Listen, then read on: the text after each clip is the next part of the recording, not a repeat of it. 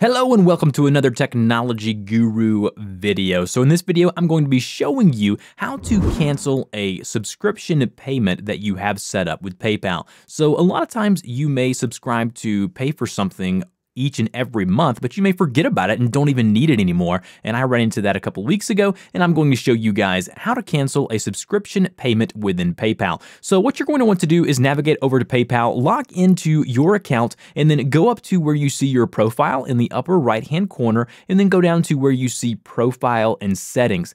And then once you're there, you're going to be presented with this profile page here. Click on the My Money tab, which is the second one underneath the My Business Info. And then the second from last option is going to be My Pre-Approved Payments. Click on the blue Update button to the right-hand side of that. You're going to then see a list of pre-approved payments that you have set up through PayPal. Some will say active, others will say inactive. All you've got to do is click on one of those there. And then once you have gone to the one you want to cancel, there'll be something right here that says status. Go ahead and click the cancel button right next to active. So once you do that, click cancel and then hit the yellow yes button. And you, my friends, have now canceled a PayPal subscription. Hopefully this was helpful. If it was, go ahead and slap that like button down below. Subscribe to the channel for more great content just like this. And as always, guys, thank you for watching my videos, and I will see you guys in the next one.